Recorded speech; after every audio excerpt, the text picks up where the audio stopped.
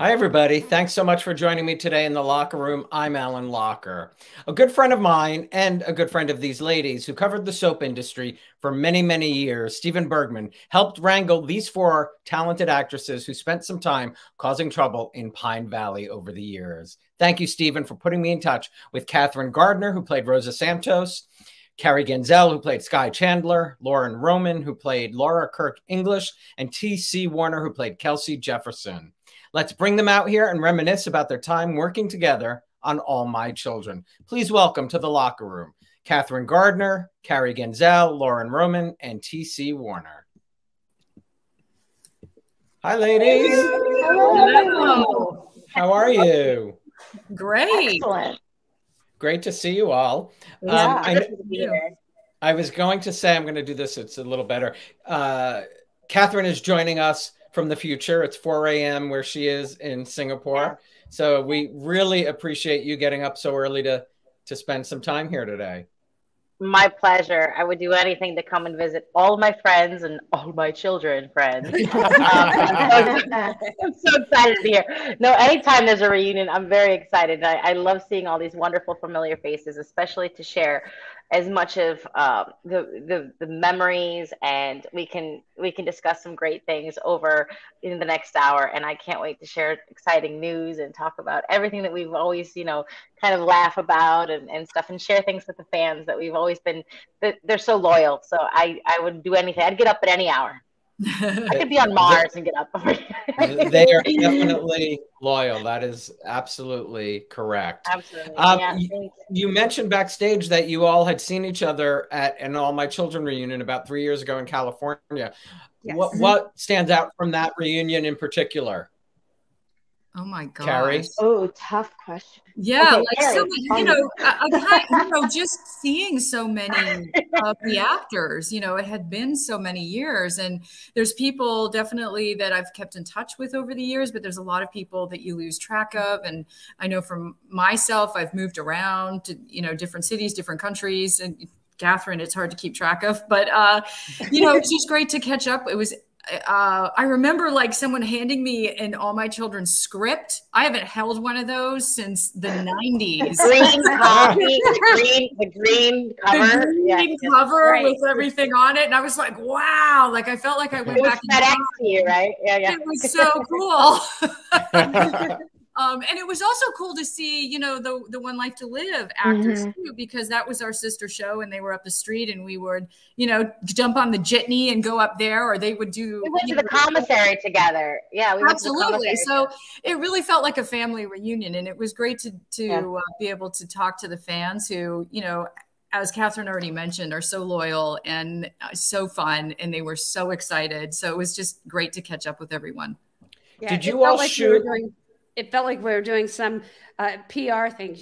Like every weekend we'd all go, if it was One Life to Live, or a lot of the daytime people would always go and raise money for cancer awareness and so on and so forth. So it felt like that. And I felt like we were on a fan excursion, just having the time of our life back in the swing. So it was fun. Was your studio at West End Avenue, or were you were right? Yeah. Okay. 320 West. 320 West 66. Yeah. So let's go back. Take me back. What do you remember about your audition for your particular role, Catherine? I think the thing is that I had just gotten off of. I was doing a Broadway tour.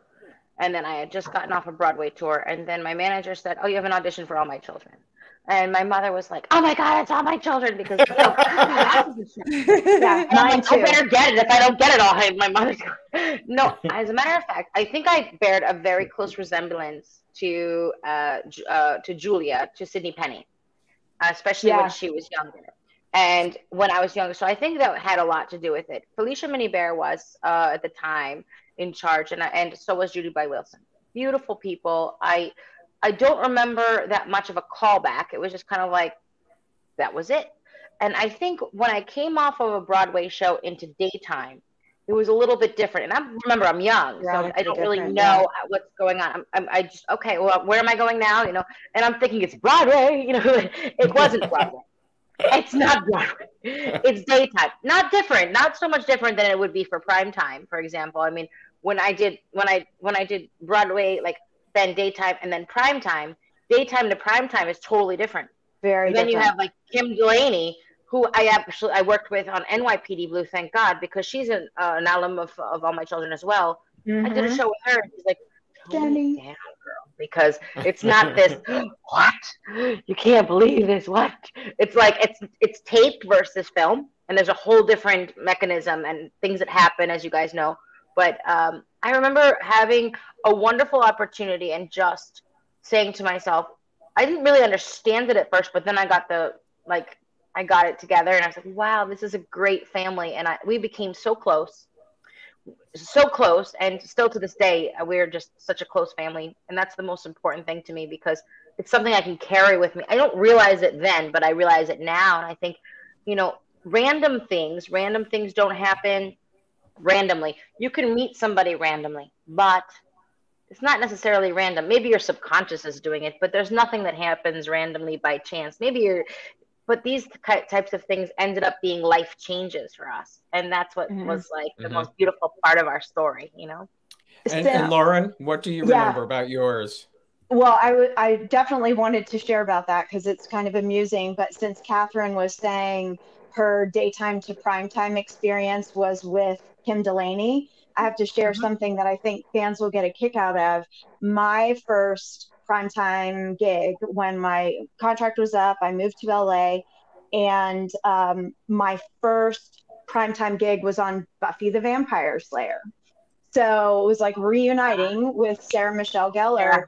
And it was really funny because to me, the biggest difference was not like the change in tone or whatever, but it was like having to do something 10 times. Like, because we'd do something like, okay, moving on, and so being like, oh, okay, we're waiting here while they reset the lights, and now we're doing a different shot, and continuity, so it was a really crazy experience.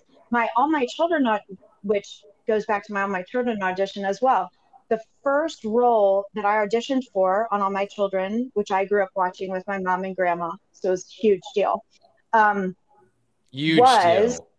Huge deal, like dream job.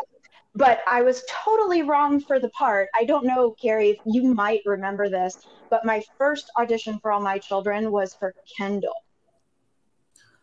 Erica's daughter. Oh, wow. Which I know, right? I was so wrong for it. I mean, it was really fun to play evil for the audition, but like that was it. And that was the part, of course, that Sarah Michelle Gellar got. And so then my second was another character. I can't remember what her name was, but she didn't last very long. I got a call back on that one.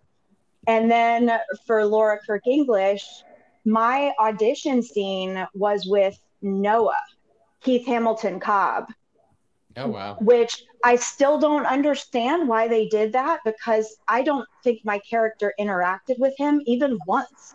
So I'm not, usually they're looking for chemistry and whatever, maybe to see if I could hold my own, I guess. But when I got the screen test, it was so cool to just be on the set, and then to get the gig was your screen test with Keith? It was. Yeah, they might. He might have been. I had footage of that. That would be awesome. He might have been an actor who was available, or they might have had intention. You never know what. You're right. Maybe they went in a different direction. But yeah, I'm really glad, because of course he was fantastic. So that made it a blast. And TC, yourself? So my audition was very, very interesting, because my perception of daytime television was, like these three beautiful faces here, and I'm more of a character type personality actor, and so my audition, it basically said she was a runaway, so I got to go and audition with no makeup on and sweats and just completely have fun with the craft. And I did just that. And I walked on, and it was with Brian Gaskell, and we did the scene a couple of times, and I take direction and changes and so forth very easily.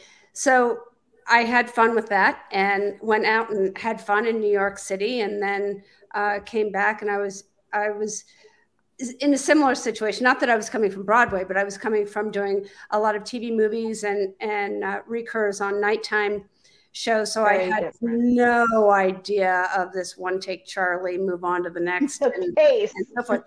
And so for the first couple of weeks, I wore this green sweatsuit with no makeup. I didn't have anybody. I didn't go to the hair and makeup really for that long.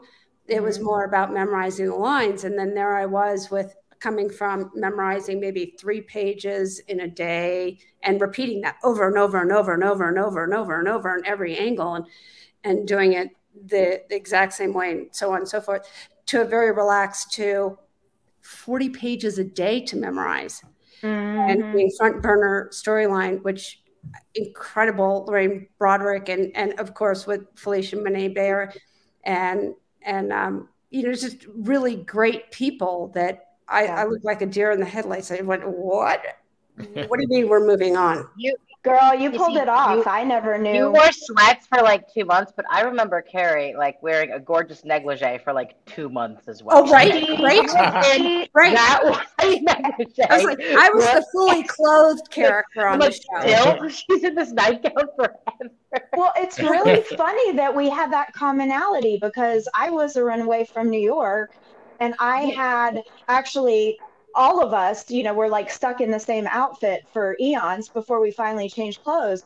But for my audition, I had worn a camouflage jacket from my dad's time in Vietnam. He was a Marine. Wow. And so when I got, so it was like so authentic. I mean, like, ripped and, very worn, vintage. And so when I got the character, got the gig, and they were costuming the character, they liked that look. And so they had brought in a couple different things, and they didn't like anything as much. And so they were like, hey, would you mind just wearing that? I was like, no, that would be amazing. So I ran around in that jacket for eons before I stole something from Myrtle's to change clothes. So yeah, but the support that I got was very wonderful and humbling, and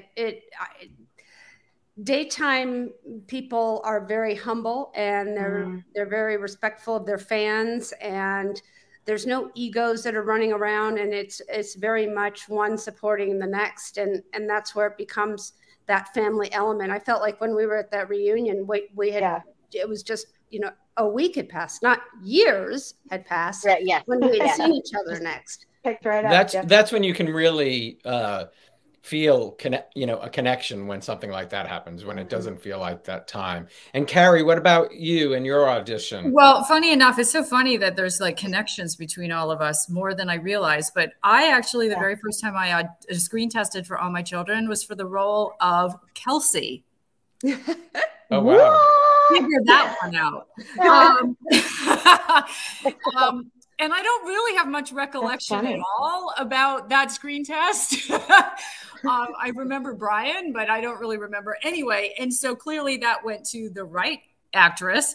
And I went back to LA and then got a call months later. And I auditioned for Skye in LA. Judy, our casting director, came out to LA, and I read for her there, and then got the screen test and flew to New York. And I didn't really think that I was right for it. I thought I wasn't the right age. And I thought, well, I'll go to New York and, do what I, do my best. And I auditioned with John Callahan, who I ended up working with a lot.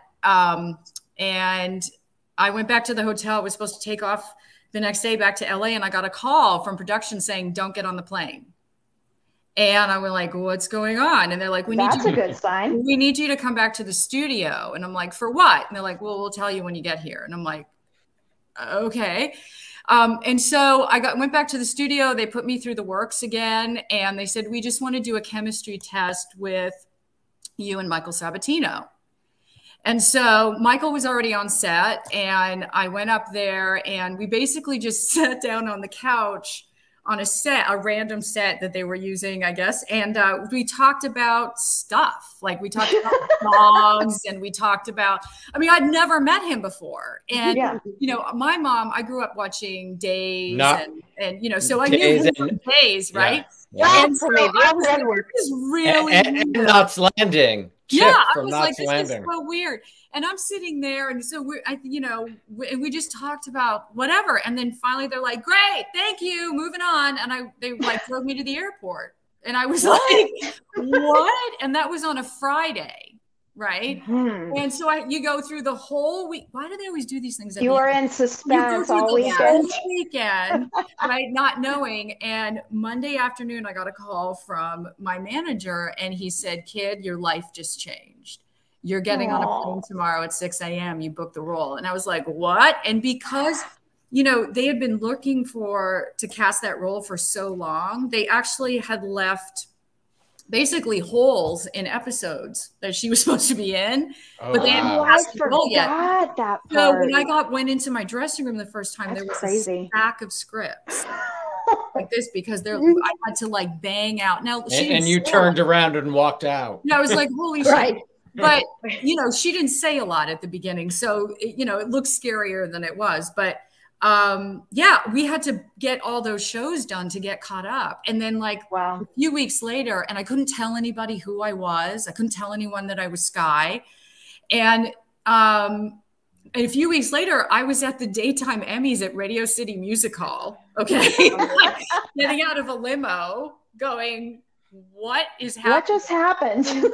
It hadn't been revealed yet that I was Skye. So I had people running up to me going, "I know who you are," like freaking out. And I was like, "Okay, that's a good guess." And I'm like trying to get out of like the line of fire. But it was really crazy. I'd never lived in New York before. I didn't know anyone in New York. And it was just like, here you go. You're going to be on TV every day, you know. But, you know, I worked with some incredible cast members there. I worked with, you know, Michael Sabatino and Robin Matson, who was amazing. Susan Lucci, and then, you know, it just went on. David Canary, who I'm still jealous that you. I love working with them too. I will get to David in a minute, but Carrie, one of your fans, Keith, was asking. I assume you knew you were replacing someone. Yes. Was it I mean, I doubt it was very intimidating because she had been off the canvas for 5 years, but you know, it might have been. I'm just curious, in your eyes, was there any? You know, I was grateful. I don't know how people walk on and like replace someone like one show to the next. Like that's pressure. Happens a lot. Like Robin had been gone like 5 or 6 years, and so long that like when I was asking other cast members about Skye, they were like, yeah, I think so. Like no one could remember anything because you're doing 40 pages a day. No one remembered 6 years ago what happened with a character that's not there. And it was really the fans that helped me like put the pieces together, right? I would get these letters from fans with detailed like timelines of what Skye had been doing. And it really helped me so much to put it together. I read an interview where you said that. I really love that. Honestly, they helped me do my job. You know, we didn't have social media then. Now it would be so much easier. I could put a tweet out and I'd have, you know, tons of stuff. You would have the whole backstory in a Bible. I know. I still get the backstory sometimes. People are like, you know, she's a Quartermain and now she's like I get like the whole thing. So funny enough, I've actually never met Robin, but you know, I was grateful to have that time in between so that I could make Skye my own. And I was the first hire under Francesca James. So there was like a change in regime and kind of a change, I think, in tone. And so I really just tried to focus on what was in front of me and do what I could with that. And just enjoy being there. It was like boot camp. I had Francesca on my show. What an amazing woman. I know. Yeah, she's amazing. An amazing woman. TC, one of the fans is asking, what does TC stand for? It doesn't stand for anything. One of the most common questions in this world. I'll tell you what I do say to a lot of people know. So when I say I grew up in Santa Fe, New Mexico, right? I'll tell them out there we have Native Americans. And, you know, when you're born, you're named by the first thing that you see. And the second that my parents looked at me, they said, trouble coming. Oh, that's hysterical. Is that true? Is that No, really it's true? not true. Oh, my it's goodness. a great story. Yeah. It's a great story. Oh, yeah. I love that. Love that. And that same fan, their screen name is Mjello, was asking, what camera are you using? Because they love how you blurred your background. Very nice. Oh, I don't know. I'm on a new MacBook Pro. Oh, it's probably a new. It's an M1. A new set. Yeah, new setting they have. I should check that out. Do you all remember your first day? Your first day on set? Oh, yeah. Absolutely. Go ahead, Bagels. Lauren. Bagels. Yeah. Well, it was amazing because I was working with Julia Barr, and I had run away from New York City. So I was, wearing the jacket and homeless. And I was digging through trash in the park to look for food. And so I was digging out of it was so unsoapy. I just loved that my character was like the anti-soap character. Because you'll notice, fans, you hardly ever see anybody eat on a soap opera. Just, keep an eye out. You'll notice that. So she found me, Brooke found me digging through the trash can. And then she bought me like an ice cream, which I like stuffed in my face and devoured. She got me something else, so I was just like shoving food in my face, which was really fun. So yeah, that was my first day. TC. So Julia Barr, amazing, incredible, wonderful woman that she is. One of my first scenes was coming into the shelter. That I'm sure, Lauren, you remember I didn't know you went to the shelter too. But you were my character was hidden because you were on one side of the shelter, but we weren't supposed to know each other because I was part of the Martin family. Oh, so okay. Nobody in Pine Valley wanted to know that the family that can do no wrong. But I got beat up. I guess you did okay. I got beat up and stolen from, but whatevs. Whatevs. So it was with Julia Barr. Oh my God, I'm laughing so hard. I'm crying. And I didn't know, I was very lost. So I was kind of tugging on the shirt tails of Eva and John and Julia Barr and everybody for that matter, anybody who would respond to me. But anyway, and it was describing that I needed to find somebody to trust in. And it was interesting because there was so much material to learn, blocking, stepping, and it was a fast food rendition. And I wasn't used to it. It wasn't normal for me. So I was ready to say, is there a possibility of a second take? And could we please? Those cameras on their wheels would go flying to the next set. That rarely would happen. Yeah. Only unless you do things backwards, like say the word God, or if you say things backwards, like I'm here to wrong or right.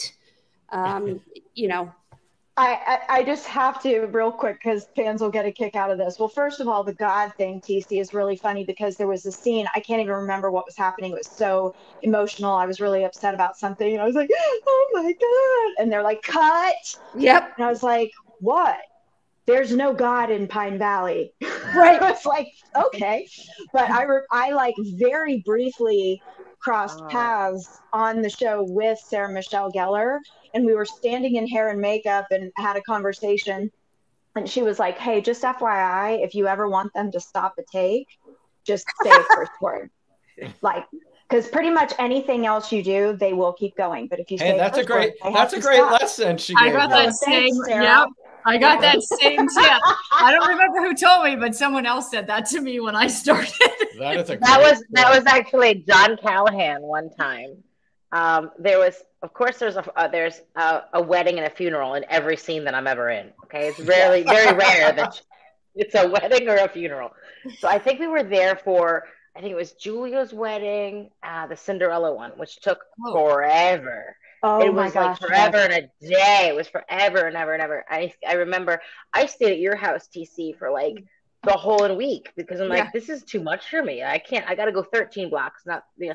So I'm sitting to myself, I'm like, okay. And then John was like, he was so done. May he rest in peace, but he still has a fabulous sense of humor. So I know he'll appreciate this. So then Eileen Hurley, who played Myrtle, was sitting there, and she was trying to pronounce Mateo Santos, but she kept saying Mateo Santos. And so and then everybody's like, no, it's Mateo Santos. And then John's like, hitting the old brandy again, eh? Cut! And then Ann Mira comes in, and it depended upon who was your director. Like, it was either a block dress tape day or it was an item by item day. And it depended on whether or not you have to show up at like 7 a.m. or, you know, your call time wouldn't be till 4. It would make a difference. It would totally make a difference as to how and when you would have to show up, because depending on what the director wanted to do, you either had to show up early or they would just take it like item by item, and then you can come in, block it as you want. You guys know. But for the fans, I want you to understand. So you would either take like a 13-hour day or you would take like a 5-hour, but you always worked. Still, it was a lot of work. But I remember even my first day on All My Children I remember walking down the dressing room and hearing David Canary like running scales, like la la la la la la la la. And I'm like thinking, wait, do we have to sing in this thing too? And I'm thinking, do we sing in this too? We get to sing too? I'm like thinking, should we warm up the pipes? You know, it's so cute. I had the same voice teacher as David. He was amazingly talented. And Carrie, do you remember your first? I do. It was such a whirlwind, but it was my introduction to the white nightgown that I lived in for months, and that I think they only cleaned one time. Oh, so it got a little scary. We used to joke that it was running around in the halls when we weren't there.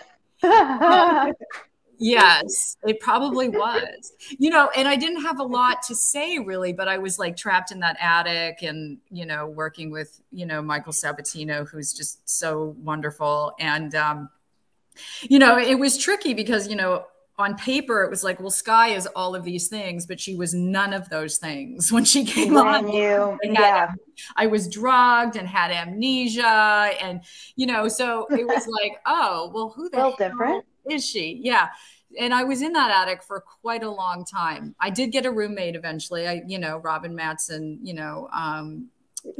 joined me in the other room. But, you know, it was really exciting. My mom didn't watch All My Children prior to me getting on the show, but I grew up watching Days and Another World. And so I was familiar with daytime, and I knew, you know, how exciting this was and how excited she would be. And she watched it from the day that I came on until the very end. Wow. She never stopped. And, you know, just to be a part of such an incredible troupe of actors and, you know, even the day players, you know, that you get when you're in New York or from Broadway. Yeah. Well, so Catherine just said Ann Mira. I mean, yeah, my God. Ann Mira. Yeah. And oh my gosh, Ann Mira, the first time she broke a director's stick. There was a director. I'm sure she did. First time I met Ann Mira, I never funny. Yeah, I was in the white nightgown and she came into the hair and makeup room and she just stopped and she goes, "Who in the hell are you supposed to be?" It was so funny. That's how I met her. And I was like, that's perfect. I'll take that. Yeah, I probably would have cracked up. She is she was something else. So you could get away with it. Only thing you get away. Totally. To anybody. To anybody, she could have gotten away with it. So if you look back on All My Children, is there one person that you each think you learned the most from? Catherine? One person I learned the most from? Yeah. Working opposite or, you know, or a director or, you know. Okay. Working with the people that I worked with, I would say Eva LaRue. Yeah. Because she played my sister on the show. And I just I was on social media with her the other day. And I watch her and I'm just saying, you know, she had so many emotional scenes. And this was leading up to more and more screen time for me.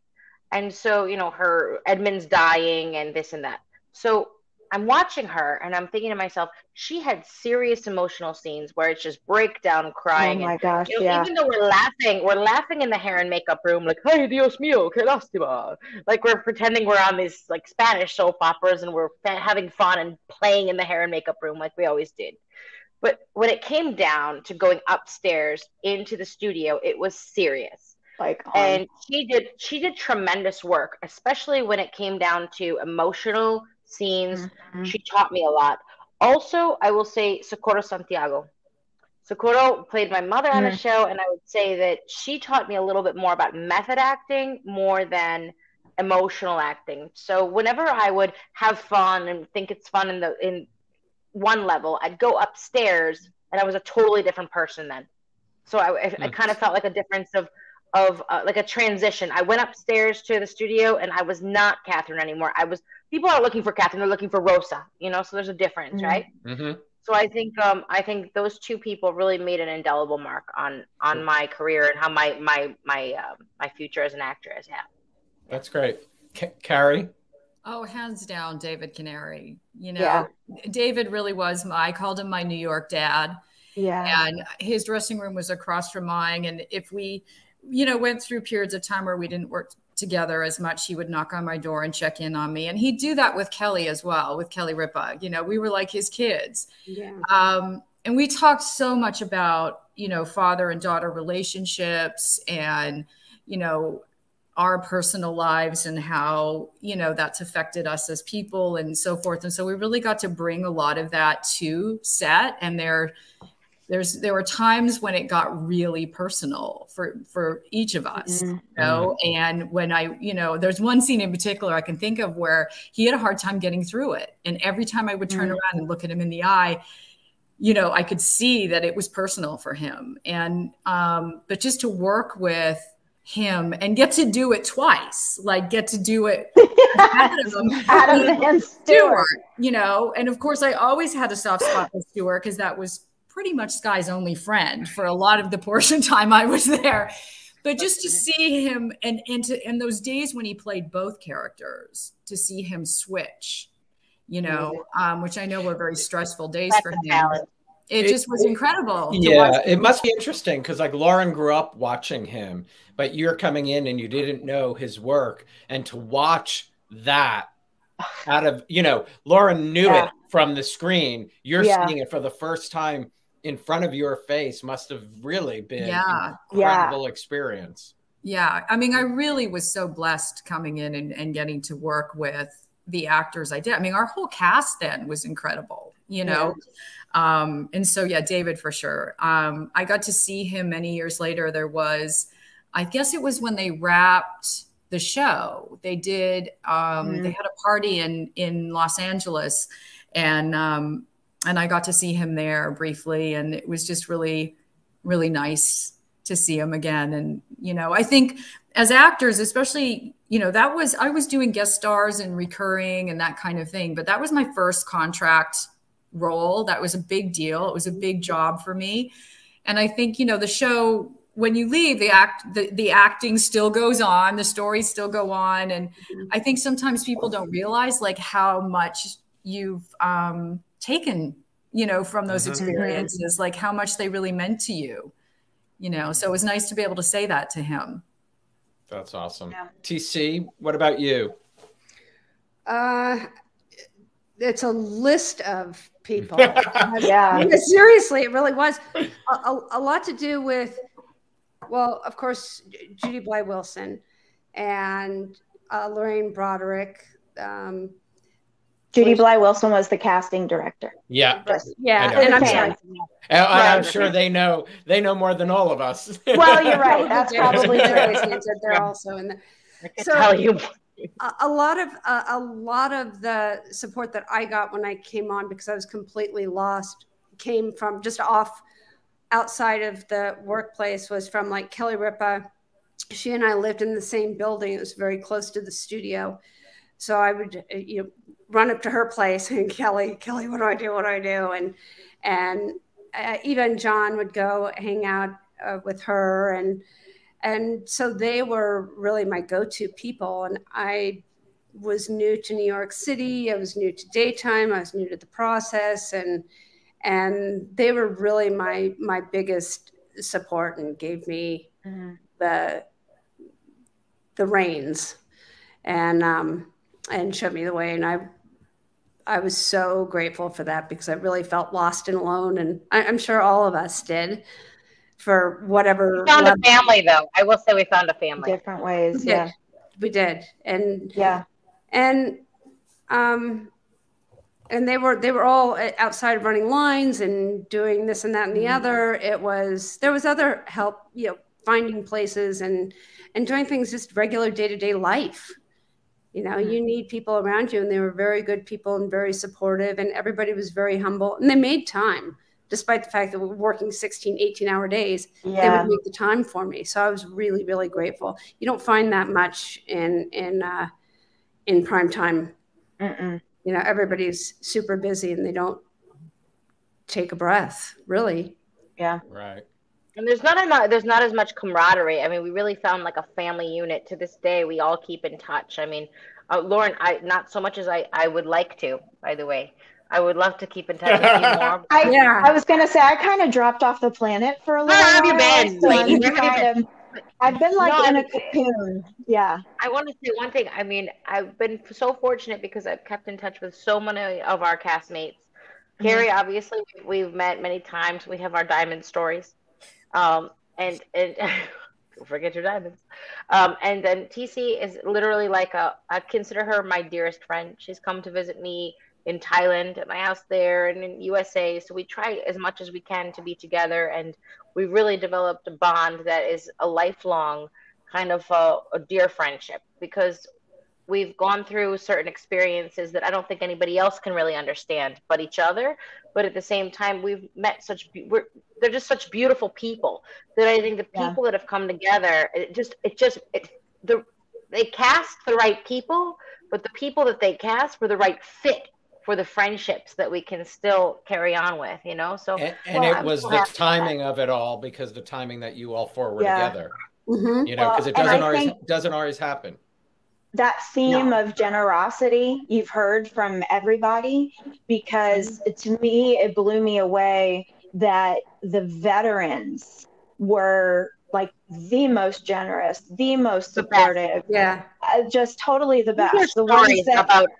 The ones that had every right to be like, oh, you little noob.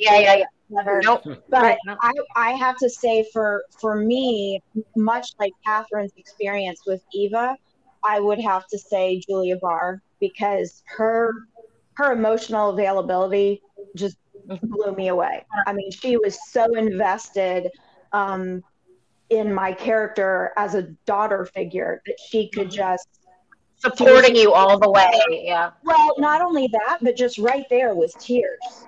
And I needed more space to get into that. And it was like she could flip a switch, which was amazing. David Canary first of all, he was always my go-to if anybody in life made a wisecrack about bad acting on soap operas. I was like, well, let me tell you, there's a man named David Canary that I would put up against, Brando or De Niro or whoever. I dare you. And he was just so kind and generous.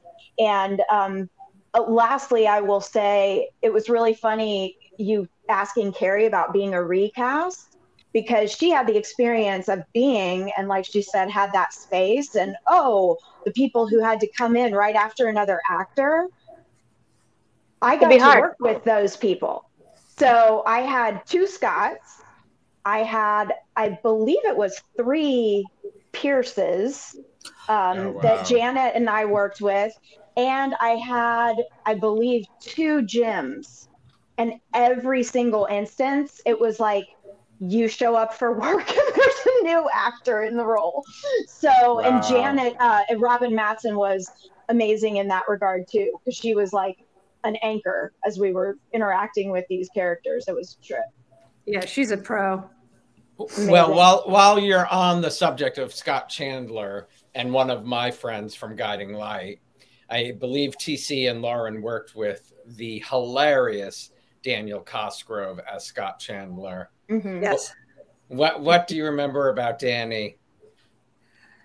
Hysterically funny. I mean, you can't. You just walk. He walks in the room, and you just automatically just start laughing before anything is done. It's just everything is hysterically funny with him. I think one of the funniest men I've met. He is. I remember some scenes that Danny and I got into trouble because I was playing. What was it? The nun scene. It was the Kelsey's imagination that after falling in love with everybody and getting nowhere with that, she decided she would be a nun, and so she had these Kelsey visions that she was this nun saving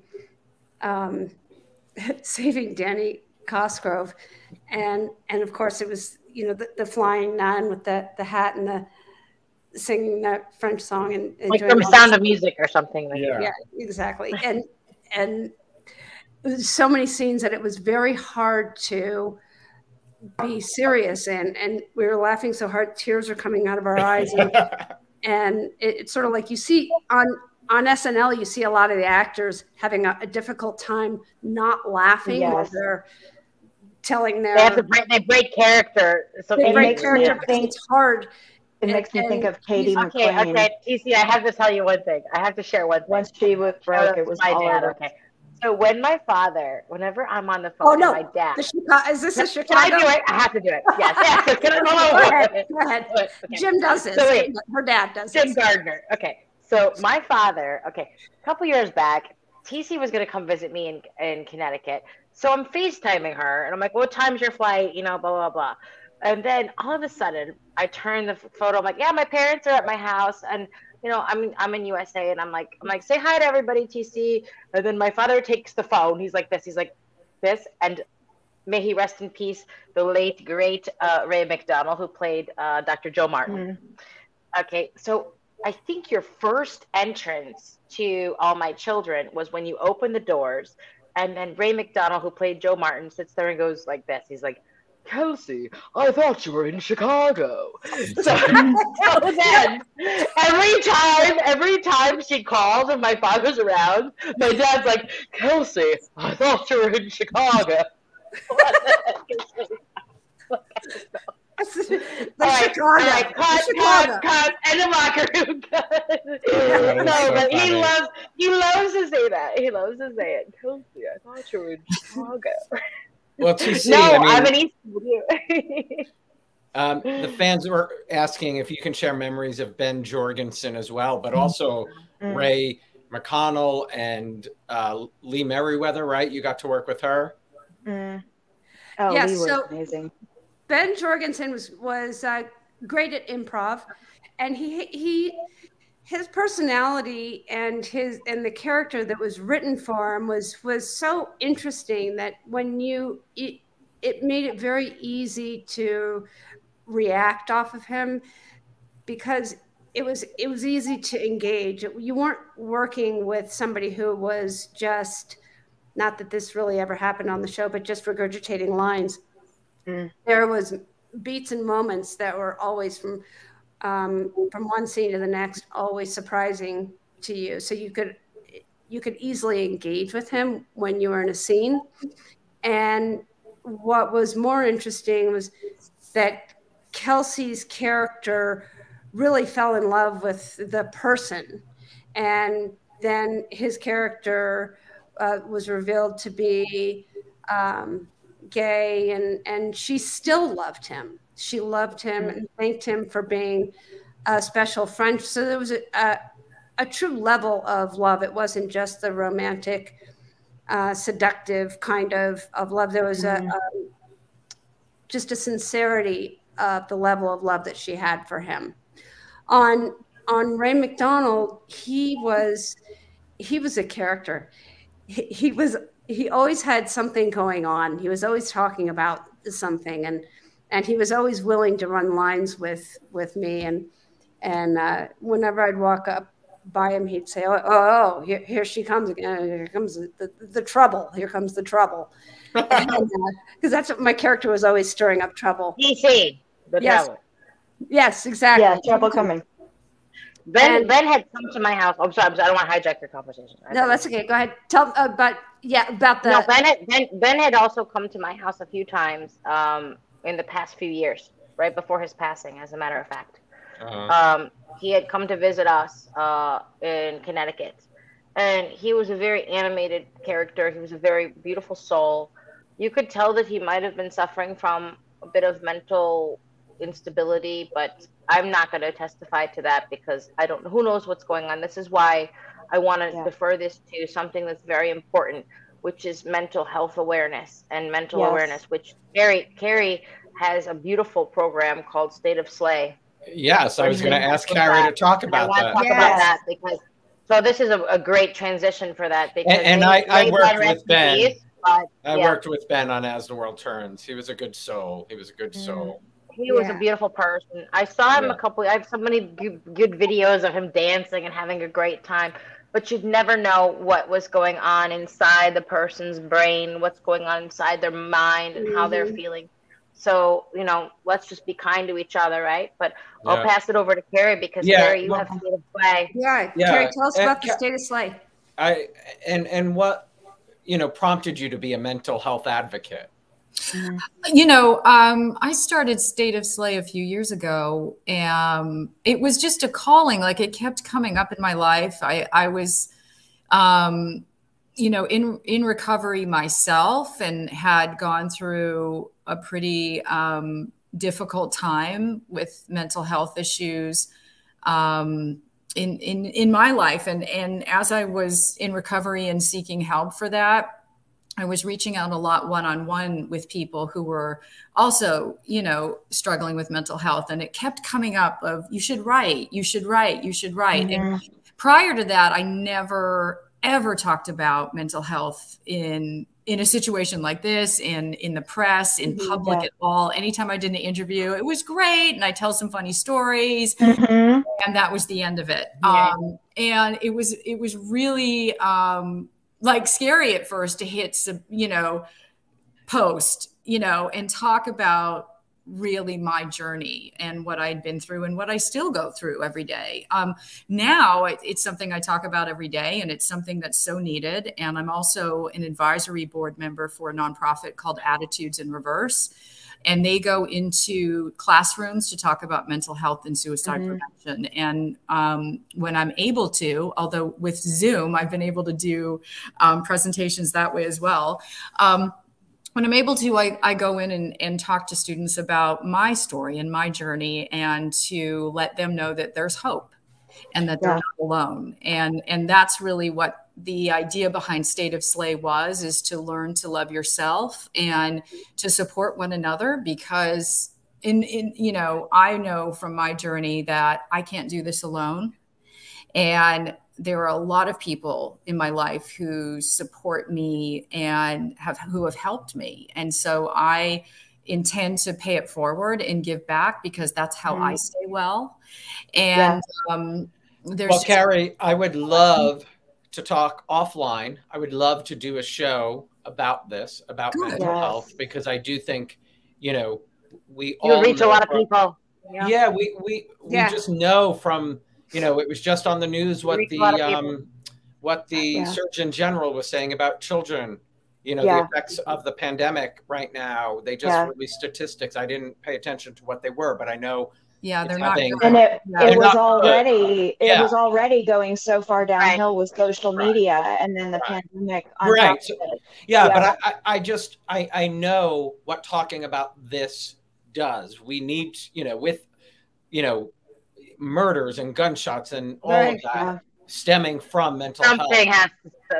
You know, having conversations is, to me, I think any conversation, even this, because you might be changing someone's life, but truly, I do believe conversations can change the world.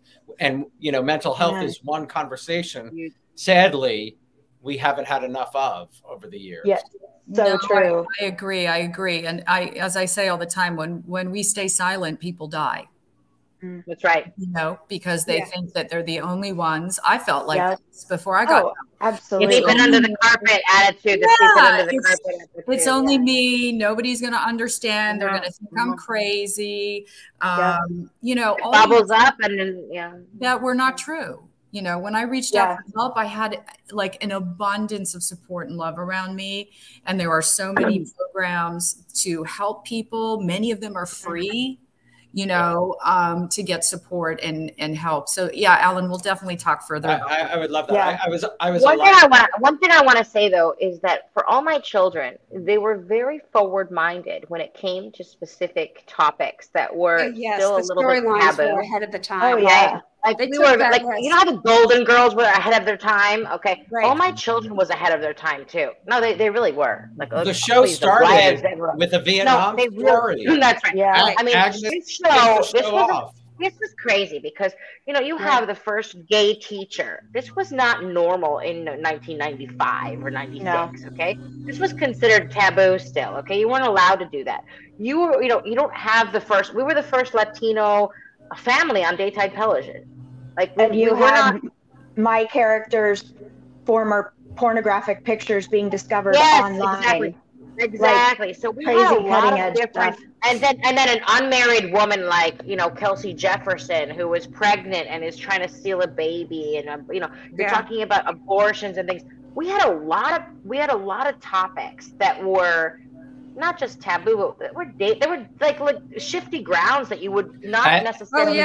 And the gay. I'm surprised that network would say okay to that, but I'm happy that we were able to handle those topics, and I'm happy that we were making able to Erica Kane's daughter a lesbian. I mean, Agnes Nixon, genius, and with an eating disorder as well. With an eating disorder. Catherine, and to have it well written though too. You don't always get that. Yeah. Exactly. No, and then you know, even though it's a little bit it becomes salacious, there is a moral to the story at the end of it, and you can reach out to people in certain ways, and you know, you'd be so surprised even today. That's why we're here today. The loyalty of the fans, people can reach out and we understand. We miss you guys. We love you. We love the fans. We're very excited. The loyalty of that, and just coming into your TV every day at 1 o'clock Eastern Standard Time. It's not like 5 a.m. Singapore time. But, and it's so amazing. It's amazing that something that so many people dismiss as trivial, a soap opera, can address and have a positive impact on such important topics. And I love, TC, that you mentioned the charity events we used to do. Oh that was like, honestly, one of my favorite, if not my favorite part of being on the show, because fans would come to these events and it was like, oh my goodness, we can make a difference for a good cause just by showing up. Like it was just an incredible opportunity. And I love that shared vision. I remember, Carrie, when State of Slay was like just getting started, and that being something, you know, recovery, mental health, that being something that we kind of bonded over, and something that I speak about too. And a lot of that really came to the forefront through my time on All My Children. So it's great platform. We had a great platform. I'm just really glad that you and Alan, you as well, are, you know, using platform to help break those taboos and get people talking. Well, I haven't done a show on that, but I think that subject is so important. But you want to, and you will. Yes, I do. And I did work a couple years ago, about 8 years ago, as a Lifeline counselor for the Trevor Project. Oh, wow. So answering calls from, you know, people struggling, and that's intense. Catherine, you are going to do the Glass Menagerie. Do you want to tell fans about that? Yes, I do. Yes, I do. Yes, I do. I vote yes on the committee of one. We're the committee of what? 5. We're 5. Right. Yes, I'm so excited. Yes, it's actually gonna be. I'm gonna be starring in the Glass Menagerie as Amanda Wingfield, a Tennessee Williams production. I play Am I on the Wingfield, darling? But you'll have to stay tuned because tickets go on sale mid-Jan. You can go on to the website, and I will keep you posted. But until we get our publicity and advertisement set, then we start to sell the tickets. Obviously, that's how it works, guys. So can I step I just in went to for 1 second? my photo shoot. Yes. I want to explain one thing, Catherine, because you're in Singapore, so you have to kind of build the picture. This is basically where she is in Singapore. This is basically the Broadway of Singapore. It's the biggest, most prestigious theater around, and she's got the starring role, and I'm coming out to see it. You are coming. That's awesome. And so it's because she's in Singapore, it's sort of like, where do you buy the tickets? There's not many people that can go buy the tickets. I get your house seats, honey, don't worry. I know some people who owe me a couple favors. Good. One of our fans, Marilyn, on our conversation about mental health, said the pandemic was a trigger for my anxiety and depression, and I talk about it in case it can help someone else. Oh, good. So, it was for me. It was for me too. I have to say that I had some really dark days especially during lockdown. That I hadn't experienced in many, many years. And, now I have tools, that I didn't have before. So I had to really dig deep into my toolbox and go, okay, I need to get back to basics and do those things that make me feel good. I need to reach out to people, let them know how I'm feeling.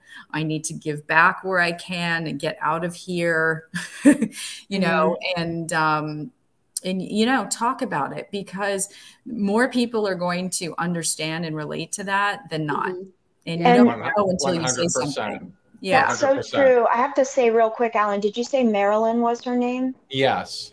So one, thank you, Marilyn. And two, Carrie, as you were saying that, I think it's really easy for people sometimes to think that I don't have a platform. Well, that's great. Carrie Genzel has a platform. Alan, these actors, these people, everybody, you have a bigger sphere of influence than you think.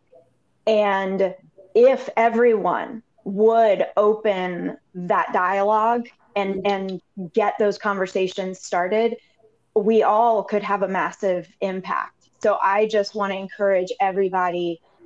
There are more people who understand you than you realize, and there are more people that could use your help than you realize. So, well said. Before I forget, was there anybody else who had something they wanted to promote? Because I want to make sure. I know that TC has a couple of things that she would like to share. The man who thought he was Salvatore Dali. Yeah, the man who thought that. And I have a quickie. I have a quickie after TC. Yeah, and Lauren, I'm going to end before I sign off with your 1-minute recap of Laura Kirk English. Okay. Because I love it.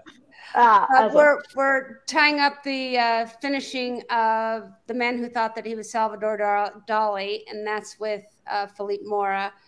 You guys can go and a very well-known director.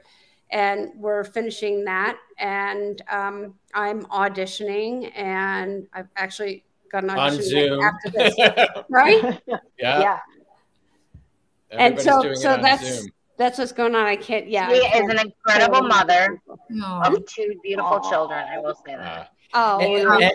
And Lauren, we'll come to you in a second. Carrie, one of our fans, can you just share your memories of Supernatural? Oh my gosh, I have so many memories of Supernatural. You have so much work. I don't even know. I kept looking on you. You have so much work that I can't even. I can't keep my friend executive produced and wrote it, but I don't think during your time there. Oh yeah, gosh, I was in the first season, and then I came back 10 years later and from the dead and played another character. Yeah, he was later. He was classic like five through 8. Totally like a soap opera. Listen, for fans of Supernatural, they're like so fans, man. They are loyal and excited. One of the episodes, which is a fan favorite, just aired right before we went on air. So You know, it's a show where, and again, to tie in the mental health, it's a show where Jared Padalecki, who's one of the leads on the show, is very open about his struggles with mental health. And so definitely that fan base is a fan base that gravitates towards that kind of healing and talk. And so that's really exciting. But there's way too much to even go into with Supernatural.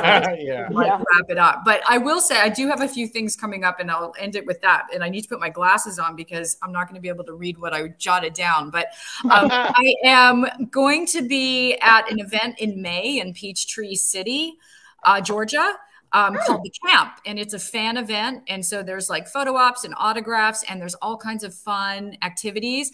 And you can actually book a dinner. We're doing like a dinner with me to talk about real stuff, this stuff. And so it's a 1-hour dinner with me. Tickets are on the website, thecampevents.com. I will do a post on my social media as well, just so it's there. And that's May 28th and 29th. I'm also recurring on the 4th season of Sisters, which the 4th season starts airing in January. Perry, right? Tyler Perry. And I was on this past season, season 3. And girls, you want to talk about crazy work schedules? Oh, gosh. Look, are nothing compared to Tyler Perry. You do over 100 pages a day. There is no rehearsal, no nothing. What you see on air is the first time anybody has said anything on set. And he doesn't cut. If there's Thank God we have a good training round, right? I know. I did 2 episodes that were all in the same set, and he ran it like one scene. Wow. Okay. Wow. 2 whole episodes. That's amazing. Thank God for soaps. Anyway, so Sisters starts airing in January on BET. And then in August 12th through 14th, I will be at a Supernatural convention in Arlington, Virginia, which is a creation convention. And that is August 12th through 14th. And they're doing a free screening on Friday the 12th of Just My Imagination, which is the episode that aired today. So you don't have to have admission tickets. You can come for free and watch the show with me and Nate Torrance, who played Sully, August 12th, which is a Friday in Arlington, Virginia. I think I got it all. Okay, thank you. It is so hard for one last thing for Glass Menagerie. The tickets go on sale mid-January. You can go to pangdemonium.com. Pangdemonium, it's kind of a play on words. Adrian Pang, who worked in the West End on Broadway, it's kind of a cheeky little play on words, but pangdemonium.com. Tickets will go on sale, I believe, mid-January. It's at the Victoria Theatre in Singapore, and it will be from March 11th to 27th. So if you feel like traveling, it's actually a very safe place to travel, and Singapore is extremely clean, efficient, and a beautiful place to visit. So I suggest if you want to come out and see me, I'll be playing Amanda Wingfield as she's got room at the house. Stay over. Yeah. Oh yeah, she does. Come on home. Hold on. Wait a minute. She'll host everybody. That's right. And Lauren, like Carrie with Supernatural, Buffy the Vampire Slayer, just as the fans. I was a big Buffy. So the fans are, just as rabid. It is a trip because events that I speak for, like there will be, a middle-aged couple that like both the husband and the wife were like huge Buffy fans, and they're, they want a picture.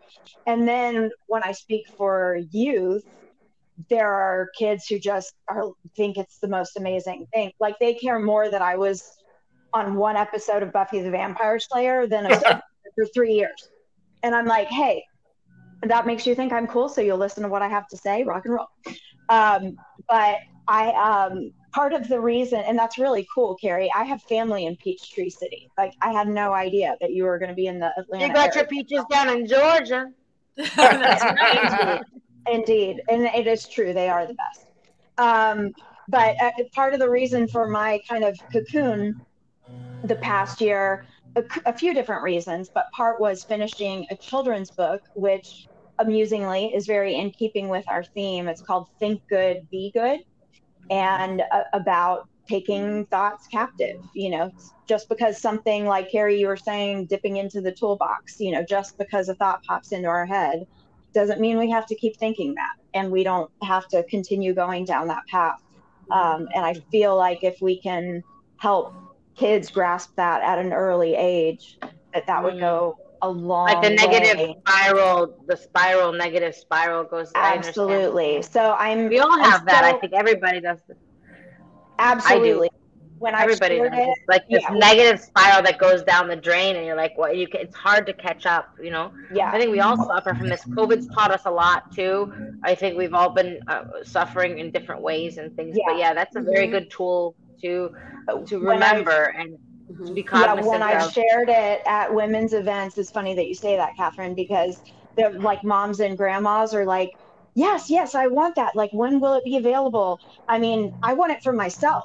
Like, I want it for my kids too, but we all need it. Exactly. Yeah, I need it for myself. No, I'm still working out the publishing situation, so I'm not sure yet exactly when it will be available. Get in touch with me privately, okay? Because we can get in touch with you. Get in touch with me privately. We'll handle it. Yeah, no, that would be amazing. I've published. We have a printing and publishing company. We've done plenty of books. Yeah, so please. See, Alan, how you bring people together. I love that. I love that. All my children, baby. Guys, you have to listen to Lauren's 1-minute recap of her character. It is hysterical. Lauren. Yeah, it's a fantastic icebreaker when I speak. So here we go. My little piece of AMC history, 3-year arc in 60 seconds. Okay. I was a homeless teenage orphan who ran away to Pine Valley for a better life, got adopted by Brooke English, survived a fire, appendicitis, and a kidnapping, all separate occasions, learned to read, dated Scott Chandler, the richest, hottest guy in town, volunteered at a youth center until compromising photos from my past turned up online, which I had taken at the tender age of 15, only to earn money to pay for my mom's tuberculosis medication. But I was so ashamed, I set fire to the photos in the basement of our building, and tragically the building burned down, and my mom was too sick to escape. So all this time I was racked with guilt over being responsible for my own mother's death. Then Jim, the guy who took the photos, turned up in Pine Valley, conned Brooke into falling in love with him. So I had to confess to her everything that had happened. And as any loving, protective mother would do, she sent me to China to live with some friends and shot Jim in cold blood. Wait.